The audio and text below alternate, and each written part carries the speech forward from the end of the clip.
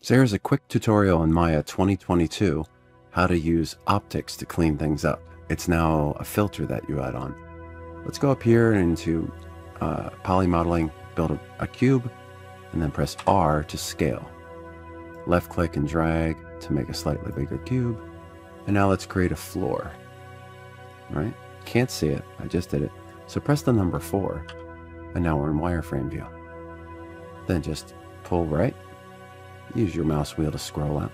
Pull right again. And we should be able to, if we press 5, see our box and our floor. So click on the box, press W to translate it, and move it up until the green lines barely hit the floor. You can use snaps, but for now this is fine. I left this in from the last example. Alright, so now we have this and there's no lights, nothing going on. Okay, so in Arnold we're going to render it, but for right now, let's do a light. Just a mesh light. It'll complain and say, wait a second, there's no object, no transform. So let's just make a sphere. Press 4 again. Move this over, and you can see the sphere is there. I can play around with this in color mode. So here we go. And let's move it over just a little bit. Translate a little bit off of center, so that way it'll give a nice shadow in a kind of like a northwest, if you would, direction. Over a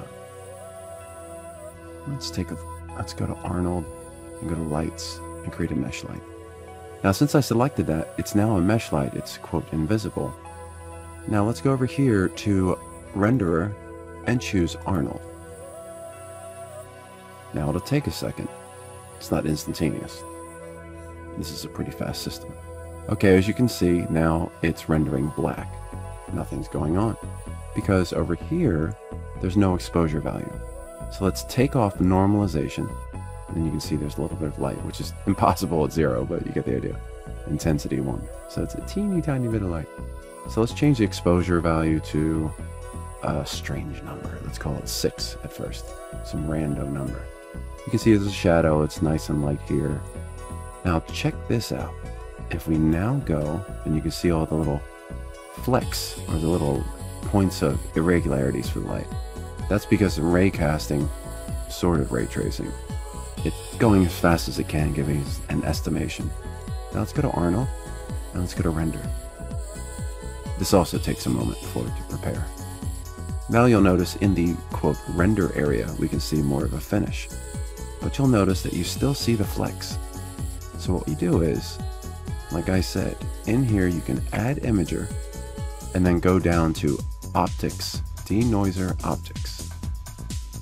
And it gets a little bit better, but you'll notice it gets kind of funky in some areas. So, without going into too much detail, which you can look up yourself, you can go to a box filter is required for better denoising results. If we click on this, all of a sudden it samples and does a box filter. Look what you got now. Get a little bit of a bug here and there, but it sure is going to work pretty good for your previews. So there you go. Without having to go into too much detail and doing other things, you can do Optix by Intel. It's denoiser Optix. You can set some settings and change the blend and the clamps and all those things. You can learn how to do that. But that's it. And then when you move the light, there'll be a response. And move the light again over here. So now as you can see, actually that looks like it's some type of ambient occlusion map. It's not, but that's sort of what it looks like. So that's it.